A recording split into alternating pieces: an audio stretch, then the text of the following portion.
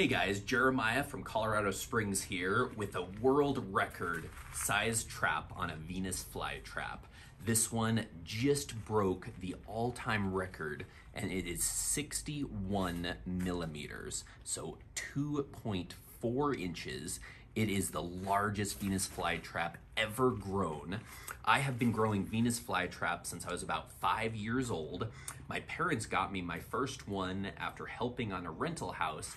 Remodeling that, they told me at Home Depot if I behaved myself and helped out, they would get me anything I wanted, within reason.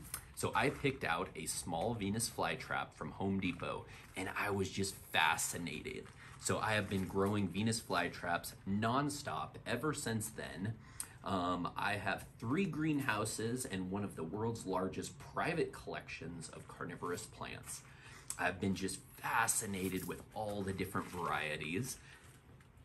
When I first heard Barry Rice was looking for a world record Venus flytrap, I submitted a couple photos in June of last year and thought, oh, this one seems like a pretty good size one. And then when I heard back in September that my 5 centimeter trap broke the all-time world record, I was just so excited.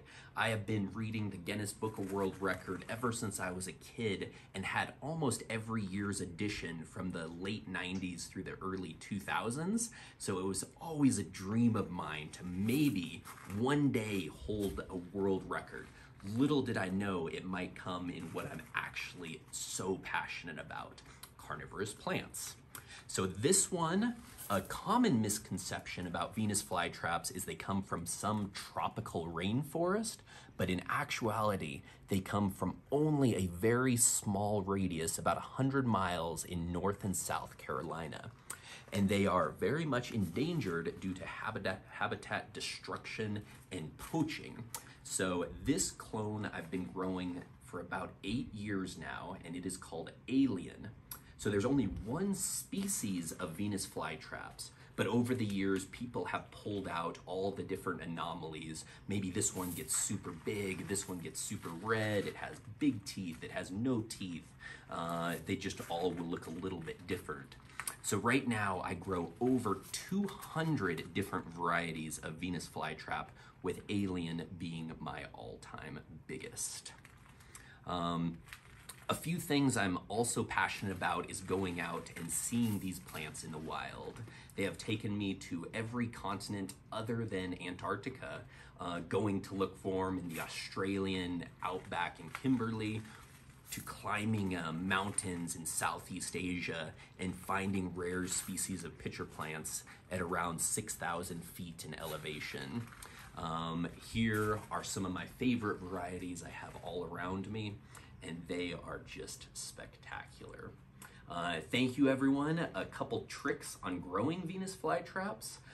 They like a ton of light. That is the biggest problem I see new growers make, is they think they're from some tropical rainforest, but no, they like blasted with sunlight all day long. So give it plenty of light. Keep it sitting in about a ½ inch of very pure water. They don't like any minerals or dissolved solids in the water. So a lot of places around the country have to use distilled or rainwater. Reverse osmosis water also works really well.